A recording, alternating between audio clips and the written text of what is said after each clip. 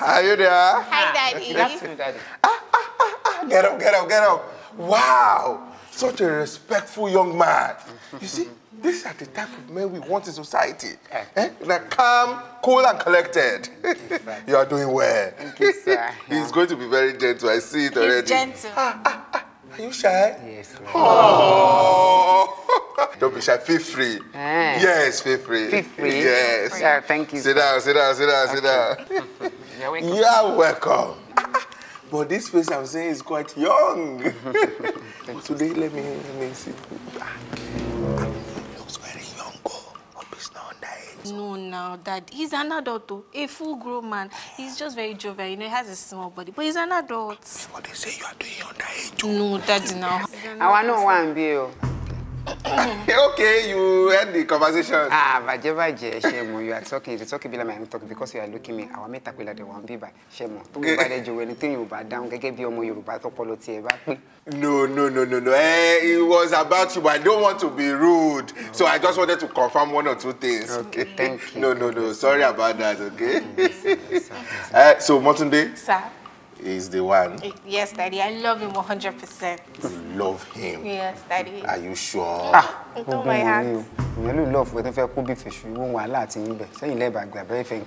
Sorry, me, but into what you Daddy, le call on you, you know. Handicap. I'm just joking, Daddy. Because I want to feel free. That is why.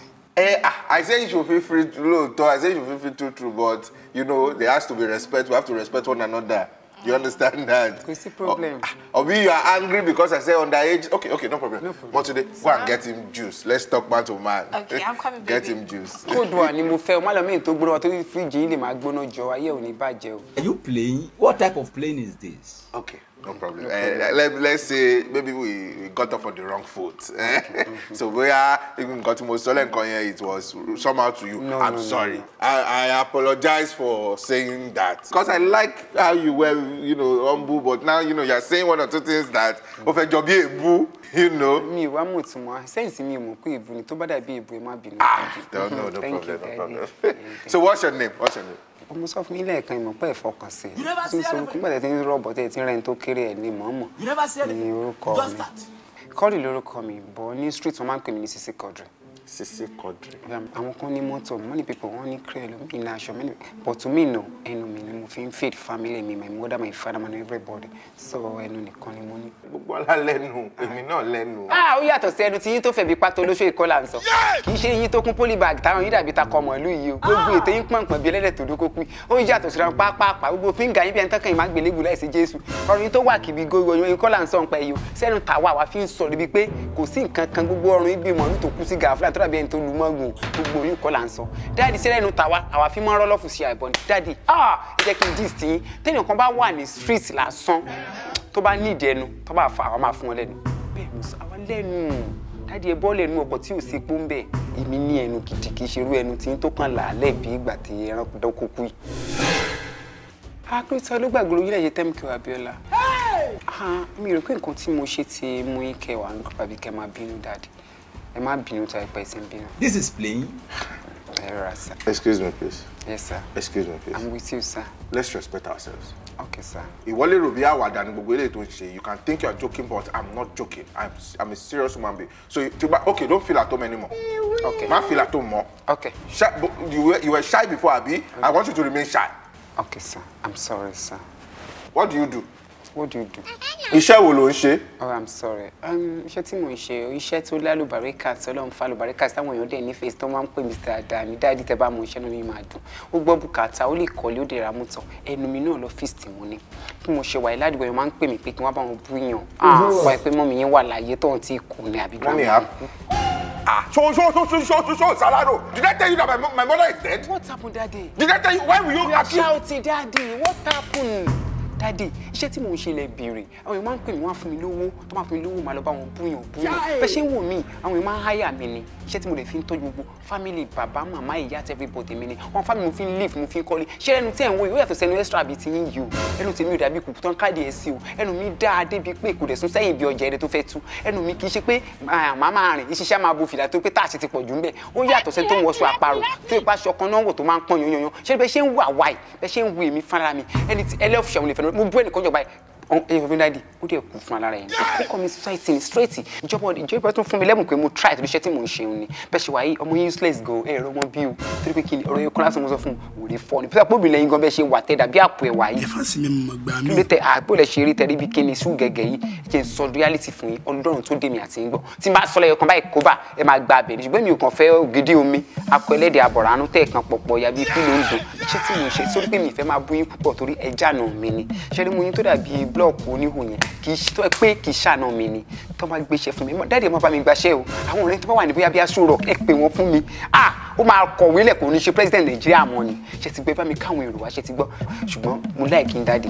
and don't stress yourself daddy thank you God bless you God be with you thank you sir mo ti ṣe introduction ṣe tí mo ń ṣe ni ó ní mo fi ń feed gbogbo family mi thank you have a nice time daddy.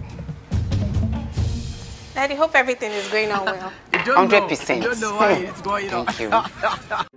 You no useless so. Má take a insult please, I'm sorry. Mo go sọ fún pé ìranu tí bàbá ẹ̀ ṣe ó ti mú òun laba. Ọmọ tí ò bá ní bíbí tí ò bá rí èèyàn bí. Bàbá ẹ̀ ló fòṣìjọ ó lọ mú drink wá láàrin wákàtí mẹ́ta. Tó bá pé kó lọ gún ní kitchen gba ó lọ fẹ́ dé. Rédèrèdè. Òṣì tí bàbá ẹ̀ ṣe láàárọ̀ tó bá wọn dojú alẹ́. Mo wà ká olórí burúkú ara tá ń sọ náà nìyẹn. Bàbá ẹ̀ ló fi ranu jọ. Tó bàbá ẹ̀ dẹ̀ fi rádàdà fi kọ́ ẹ láti ilẹ̀ náà ni. Ó yẹ pé wà délé mo sùn last time. Sorry my baby. What type of play? Hey, get up. Get up! Get up! Are you normal? You come into my house, you come in and you insult Omumi Boo, that's what you start to insult me, you start to tarnish my name and my image, you are insulting my daughter. You see that your own head is not correct. Someone is abusing me. Someone is abusing you, and you are telling me to calm down. He's not abusing me. He's a very romantic person. That's how we play our love. Since morning that day. Wait, this is how you play your love? Yes, I love. Okay, you insult him, he insults you. Yeah. That's your abusive love. That's how you your head is not correct. Excuse me, Mr. Abusive Lover. I love for men that have sense, that are respectful, and that are decent. If you are not decent, if you are not respectful, you don't know how to talk to people, you cannot be with me. That's a wrong attitude in the society, and we need to correct it. Who the bloody hell do you think you are? Do you know why I am? Alakpatiri bi egba lekewu, olafunkuku bi kan abule. Odo bi awon nkan lo lekebu, èmi náà fọmọ ṣe nkuyo. Eriko, elenu fife bi pata warrior. Ori ape ja iku, ya bombastic element. Bomb class there, ori ati daru. Yes, ìwọ nìkan kan lo mo ṣe nkuyo. Mi so ba. Ẹ dákun mo forí sọ̀rọ̀ ẹkún ọkọ̀. Kí ló dé? Tẹ́ wá ho bí ẹ̀rọ ọlọ́gì. Kí ló dé kó soda sẹ́nu tó kù tán fọṣọ lẹ́nu yín. Ẹ dákun bi dáàdì eléré tẹ́ wá ṣe mú bí ewo búlọ́ọ̀kù. Ẹni sùúrù yín toro bí kànga nu omi tí ò yé mi ní kẹ́ ṣàlàyé fún mi. Ẹni sùúrù tá lẹ́yìn gan ta ló mọ̀ láyà yín rí. Ẹni èyí wé àyàm á ìwèrè wo ṣẹ́yìn lẹ pẹ́mùkẹ́ Abíọ́lá ni ṣẹ́yìn lẹ fábàṣà lóògùn jẹ ni ṣẹ́yìn lẹ bá Nàìjíríà jẹ ni ẹṣẹ́ ìgbàpò tí ìdìbò ni tẹ́ wá ṣe fìlà bí kóńgò èsàn ẹ wá lè ní sáwọn lílọ yìí táwọn yín lọ bí àwọn ọmọ olùtọ́ ìpọ̀pọ̀ ìyá tẹ́ ìwúlò tẹ́ ṣàǹfààní tí ọ̀dà fúnlẹ̀ tí ọ̀yẹ́ yìí tó bá dá tó wáyé lé kílákẹ́ bàbá rẹ sọ̀rọ̀ ọjọ́ àárọ̀ bàbá rẹ rọ̀sán bàbá rẹ alẹ́ rẹ tún ti wá lẹ̀ àbẹ́ òǹkọ́ lẹ̀ ń wúra dàdà bí ẹ ti fọ́ kóró kan tẹ́tẹ́ lọ́rẹ̀ tẹ́ ìwúsàn tẹ́ ìwúlò fúnra láyé ẹ sọ bí tẹ́ ẹ ti mọ̀rọ̀ sọ tí mo yí dọ́bẹ̀ central mosque kí ló ní ti wájú orí yín wá rí dàdà tó rí dàdà tó rí dàdà tó sì wọ́n rí gorí ètò táwọn ọ̀hún sì ló ní bàbá wẹ́nu rẹ̀ sí yọ smoke alákòóso ọmọ rẹ gbé kóró pọ́ọ̀tì sẹ́nu ni wọ́n náà wò kọ́ tó wọ̀ ayé ti wó òdo rẹ̀ tọ́ bá bẹ̀rẹ̀ ọmú rẹ̀ ọmọ sẹ́mi gírí ọmọ sẹ́láìsì ti bùrà súnkàn yọmọ sẹ́mi ràdàrà omi ròfò omi yomi ìbànújẹ́ eyín rẹ̀ ló kún pólí báàgì eyín kẹrin rẹ̀ wọ́wọ́ òsì lákòóso ni wọ́n fẹ́ rú rẹ̀ ní ìsìn orí nǹkan bọ́ọ̀ bá pupa kéèkì kò ní rẹ̀ wà bá rẹ̀ rẹ̀ wo nǹkan wọ́n ojú orí bàbá rẹ̀ ìṣẹ̀lẹ̀ yàrá rẹ̀ ó gbogbo yàrá ìwé jìkà rẹ̀ bí akúnlẹ̀ gbẹgbẹ́ sọ́nù bí abíjáde rẹ̀ fẹ́ fẹ́ yà bí ipa tó olóṣòwò ká rẹ̀ ẹ rò pé lè jẹ́ sẹ́nitẹ̀ ń tẹ̀lé jẹ́ kánsílọ̀ bẹ́ẹ̀ gbà kò sí kánsílọ̀ rẹ̀ wọlé. Stop it! Stop it! It's no longer funny.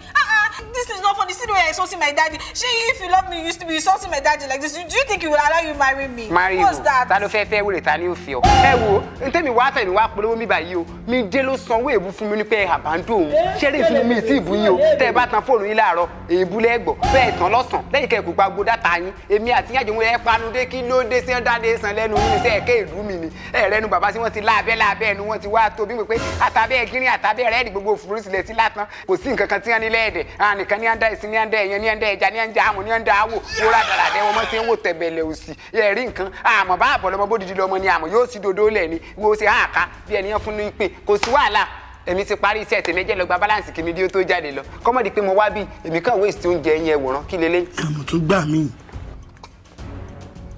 could have killed a lot.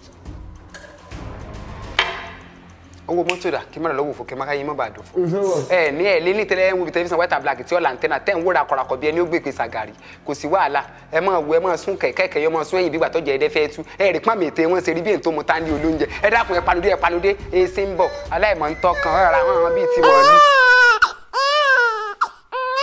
Oh, sorry. Don't cry. Do it.